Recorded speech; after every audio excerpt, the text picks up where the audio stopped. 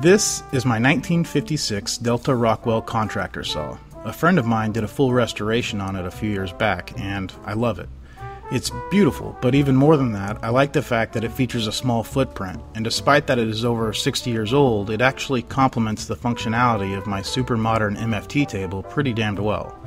There's just one problem with it really. It's shorter than any workbench that I have, and so I don't have an outfeed table to support it. With most saws, you would just build a platform to place the saw on and raise its elevation. But I don't want to lose the super cool and original retractable casters on my saw, so I have another idea. I'm going to remove the base, and then build some sort of a spacer to go between the base and the saw, and then put it all back together again. Afterwards, I should have an almost perfect table saw, for me, right now. Anyway, let's get started. The first thing I did was get some scrap steel tubing and clamp it to the surface of my MFT. Then I took a measurement from the top of my table saw to the bottom of the tubing. It ended up being right at around 15/16 of an inch. From there, I hunted around my shop for some materials of the appropriate thickness and found some scrap pieces of 1/2-inch Baltic birch plywood. When stacked, I'm a little short of my goal, but it's a start. Next, I disassembled the table saw from the base and set it on top of one of my scrap pieces of ply. This allowed me to trace the base and get the measurements I'll need to create the spacer. Things like hole sizing, spacing, and the exact dimensions of the saw itself are fairly crucial at this point because the next step in the process is to lay it all out on V-carve. Now, I'm fairly new to V-carve, but this shape is simple enough that I was able to get it drawn out to scale in just a few minutes of computer time. If you've used a CNC at all, you know one of the biggest challenges is figuring out how to hold down your workpiece. Some guys build these fancy vacuum tables, other guys build these really crazy spoil boards with homemade clamps and all this stuff, and I just don't have the time or the inclination. But a friend of mine came up with this idea. Essentially, you lay down some blue painter's tape on your spoil board, and this is my workpiece with matching blue painter's tape. And all you do is super glue the tape together so that when you're done, you just take the tape off and you're good to go. And I've never done this before, so yeah, I'm gonna see if it works. I decided it would be best to start with a test piece of MDF just to make sure I got my dimensions right and this new hold down system of mine was gonna work. So I put down some liberal beads of 2P10 on the spoil board, squirted the activator onto the MDF, and then pressed the two together. I've kind of turned into a 2P10 whore lately, by the way. That stuff just rules. And it seemed to work pretty well in this application too. I used an 1/8" compression bit on the CNC, and it seemed to cut through the MDF really efficiently. And at no point did my workpiece wander or act like it was going to lift from the spoil board. I think I found my new hold down method for the CNC. Well, it fits. The hardware was a little difficult to get through the through holes, so I think I'm going to go back to the laptop and make the through holes a little bit bigger to give me a little bit more play to mess with. But I like the fit around the edges. It's spot on, so I guess I'm ready to make the real thing. But I wasn't.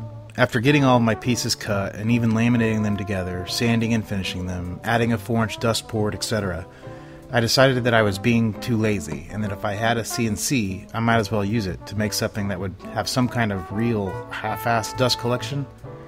So I went back to the drawing board, or in this case the computer, and designed a dust chute that was created by laminating a bunch of profiles cut by the CNC from 3/4-inch birch. I liked this idea of having a kind of sexy shape sitting under my gorgeous little table saw, and decided to start over. So I got to work processing some 3/4-inch birch so that it would fit my little CNC table, and then got my setup done.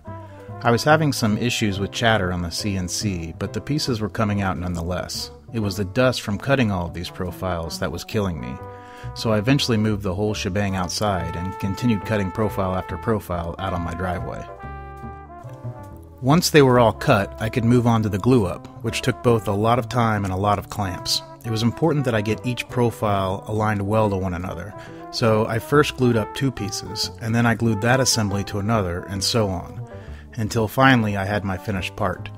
My alignment turned out close enough that I could fix any imperfections with a little sanding, so before I glued the sides to the dust chute, I decided to clean up the inside as best I could. Next on my to-do list was the dust port. I've never had much luck with hole saws larger than a couple of inches or so I was pretty nervous about boring this 4-inch hole in a part that I had so much time in. But to my surprise, it went pretty well, and my old Craftsman drill press made short work of the chore. And now I was ready to glue on the sides of the chute. This was pretty straightforward, and once done, I had the sexy shape I was after. But I also had a bit of a hurdle to jump.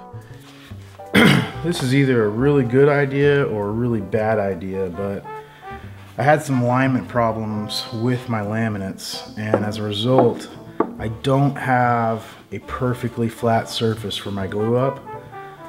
So what I'd like to do is run this thing through the table saw just to get a perfectly planar surface here. And what I'm going to do is I'm going to blue tape both surfaces, glue these together so I have something to run against the fence of my table saw to get this thing perfectly flat. If I screw up, I probably screw up the whole piece. If it works, I'm good. So let's see what happens. I should probably mention here that I also used the fence of my table saw as a square guide to glue these temporary pieces onto the part as well. To get a square bottom edge on the chute, I had to make sure the tops of these temporary pieces were square to one another. It sounds confusing now that I'm sitting here talking about it, but it's actually pretty simple, and it worked. With the cuts done, all I had to do was remove the homemade guides, get rid of the tape, and then enjoy my freshly cut and square surface. So the chute part was done, and now I needed to recreate the spacer to get my table saw at the appropriate height. This piece is similar to the part I created at the beginning of this project in that it is cut from 2 pieces of 1/2-inch ply, but there are a couple of differences. For one, the hole in the spacer needed to match the size of the chute's collector, and secondly, I wanted to French the chute into the spacer a bit to hide the joint. I did this by creating a pocketing path on my CNC. This was the first time I'd ever used a pocketing path, and it went okay, but I'm still having some issues with chatter. I'm not sure if maybe my cutting depths are too deep for my little CNC to handle, or if I've burnt up my bits trying to learn appropriate feed and speed rates.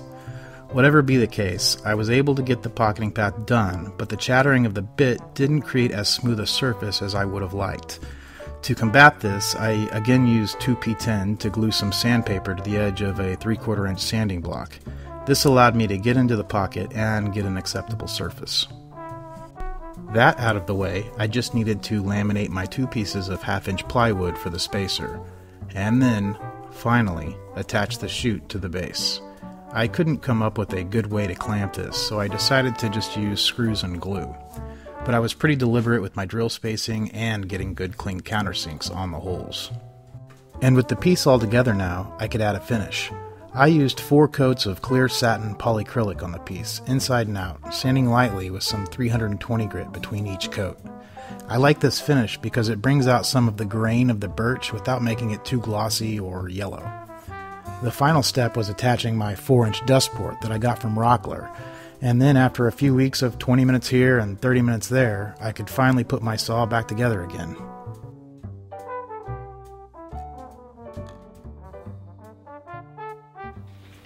Well, it's done.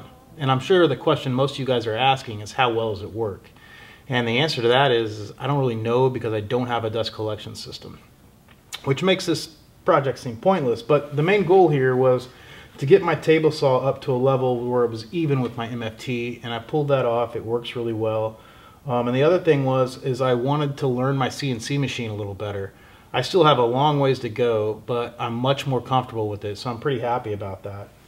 And it's gotten me to a place where I'm starting to shop a little bit for dust collection systems, which is something I really need to do anyways. One thing I did do was I hooked a 2.5-inch adapter up to the port, and then I ran my shop vac off the saw, and it worked marginally better than I expected. Because this is a contractor saw and I have the big opening back here, I'm never going to get the vacuum needed to get rid of the fine dust. That's just, it is what it is, right? But before I had a box under here that just caught all the big chips, and all this system is really doing is getting rid of that box and sort of automating the process of getting rid of the big chips. And for that, it actually worked pretty well with the shop vac running it. So yeah, I'm pretty happy, and thanks for sticking it out with me, and I'll see you next time.